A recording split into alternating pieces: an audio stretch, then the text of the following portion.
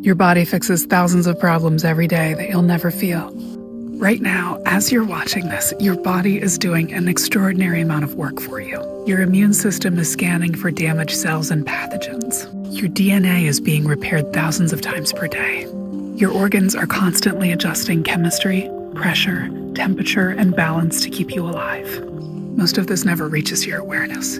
In fact, a huge amount of your body's energy is just spent on maintenance, repairing cells, correcting errors, regulating systems, not reacting to emergencies, but preventing them. Your heart doesn't wait for instructions. Your lungs don't ask for permission. Your cells don't need motivation. They just work. Here's the part that we so often miss. We mentally treat so many things as urgent. Emails, conversations, imaginary judgments. Yet biologically, your body reserves its energy for what actually matters.